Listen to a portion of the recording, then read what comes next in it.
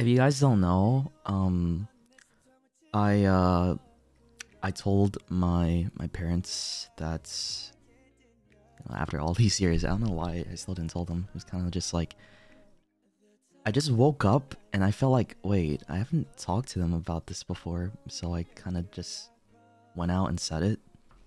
So, it was, it's like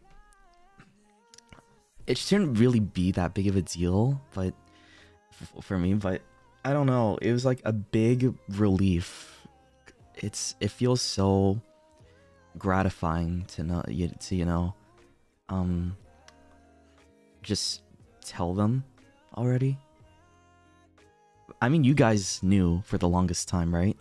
And I mean, I guess so did my parents, but like because they've already known, but like I never really told them to their face and stuff like that. But you know, I remember a couple of streams ago, I was talking to you guys about how I had that conversation with my mom when I was young, and how I was like, but what if I was like this, right? And she was still accepting, and then what, years later, she still is.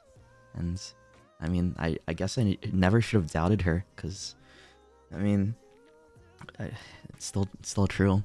She still loves me, and that's all I could ever ask for, right? I don't know. I guess I don't know why I was still shocked, but man, it makes me really happy to know, like, I have their unconditional love there, and that's I did want to say that I honestly think it's thanks to you guys that I was able to even say anything today, because that got the ball rolling. It got me thinking. I feel like I should have told them a long time ago already, and I've been waiting on, like, what, because I'm scared. No, didn't have anything to be scared about. Like, you guys always tell me, like, damn, your parents must be so nice and supportive. I'm like, yeah, you guys are right, they are. Wait, I'm stupid. Why haven't I told them yet? Or why haven't I told them, like, anything regarding this? I feel like they should know if they haven't already known, but they did already know. So, that's why I feel stupid, but I'm happy, man. I'm really happy. That's, you know, they still love me the same, despite that, right?